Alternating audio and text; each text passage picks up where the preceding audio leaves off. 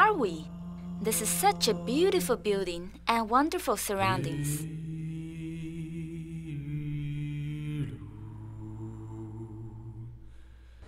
It's early Sunday morning right now, and guess where we are?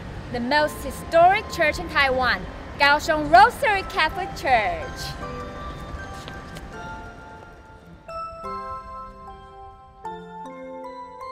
The Holy Rosary Cathedral is one of the most famous tourist spots in Kaohsiung. It's the largest Catholic church in Taiwan. The cathedral attracts not only Catholic believers, but also tourists and visitors from its beautiful architectural style. From windows to glasses, from ceiling to pillars, every part of the construction has its own importance. 现在看到中间那个圣母像啊，报个声音，那是1863年到现在的，从西班牙海运过来的，到现在为止，所以我们那一座圣像啊。 那一尊圣像我们都不肯动。As mentioned in the visitor's brochure, the statue of Mary holding baby Jesus in her arms was shipped in from Spain more than 100 years ago. On the wall, there is the song carved with imperial decree. It was sent here by Empress Dowager Cixi and brought in by Shen Baozhen back in the Qing dynasty. In this church, each badge has its own special meaning. Another great discovery for me is the drawing boards on the wall.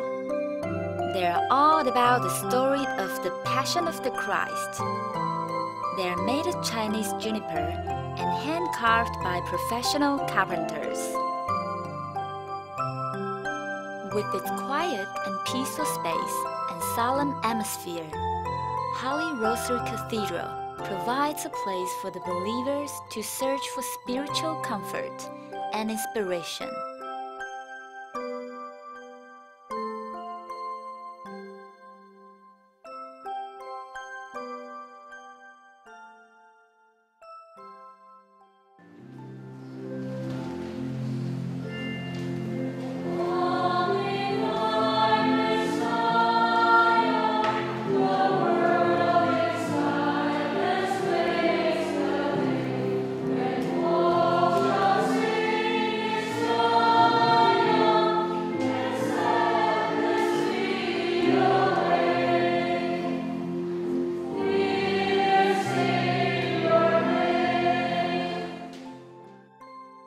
I was lucky because when I visited the church, there was a mass going on. So I participated in the whole course, from singing hymns with prayers and reading Bible with Father. I was deeply touched by everyone's admiration and reverence to the Blessed Virgin Mary.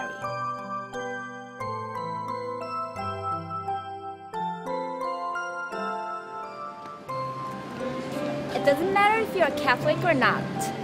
This is definitely a place worth seeing in Kaohsiung.